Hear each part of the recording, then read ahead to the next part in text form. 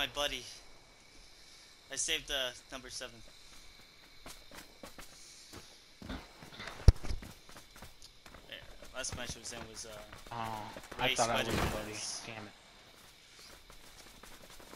Anybody who squats up to me and tries his best is my buddy. I just get frustrated because of noob fever, which happens especially in a game like America's Army. America's Army? Proven Grows, the free-to-play game.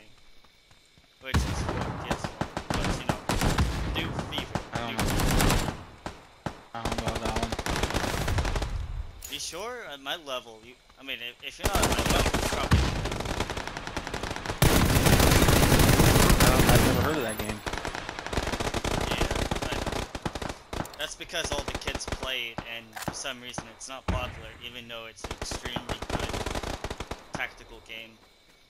It's got its main issues other than that, though. I keep talking about it here because of how it bothers me a lot.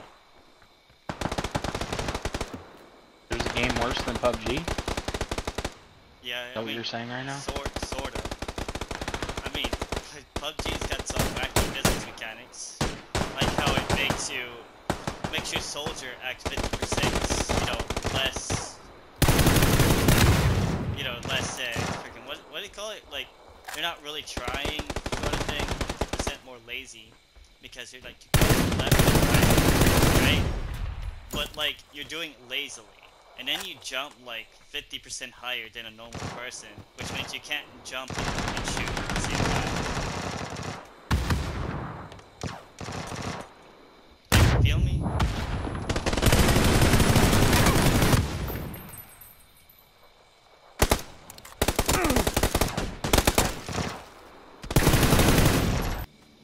But, you know, I suppose this game is really good for what it is. Right? Sometimes, yeah. Yeah, sometimes. We live in a place where if you try to be the best you can be, that's great.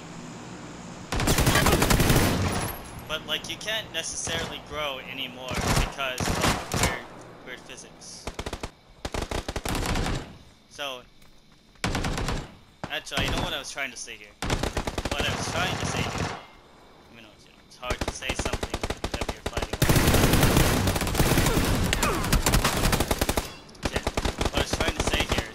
In a world where if we try to be the best gun player, it's great to try your best and all that, but you're not gonna grow very much whenever you get games that get really glitchy and laggy for real stupid reasons. Or perhaps like in this game, for instance, it's based on realism, but you can't play it becomes a joke. It becomes a real joke of a game. The more and more you look into the physics and actuality of the game, despite it being based on physics, it being real. Yeah. I think Escape from Tarkov is gonna be amazing, though. It's gonna blow me out the water. But we'll see. Looks kind of boring, man. I can't really speak very much. It's only a console player, but. Perhaps I'm just talking about console gun games in general being really, like, there's not a broad span. There's not a broad span of, like, gun games. So it's like, you live in a world where the gun games, you shoot people, you kill them, you get tactical, you get smart.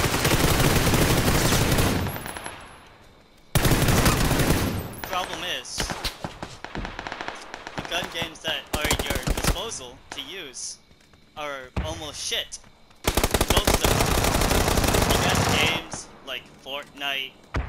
You got games like what one do they do it? Like, how am I supposed to name all of them? There's too many of them that are batshit stupid with physics and how they play. And I'm especially talking about Fortnite. But that game's doing great, isn't it? Kinda makes you jealous. Just raging. What game? Fortnite. Yeah, that game's good. Especially Fortnite. Yeah, I know, right? Like, there's games like Fortnite that are not Fortnite, basically Fortnite. Whew. You know, that's all I got to say. Yeah, it's fucking sad. I wish gamers like me were treated better. 6, I got him.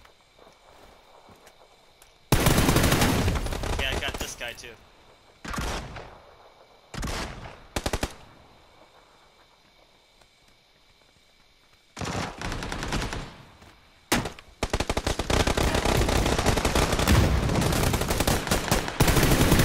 I got him.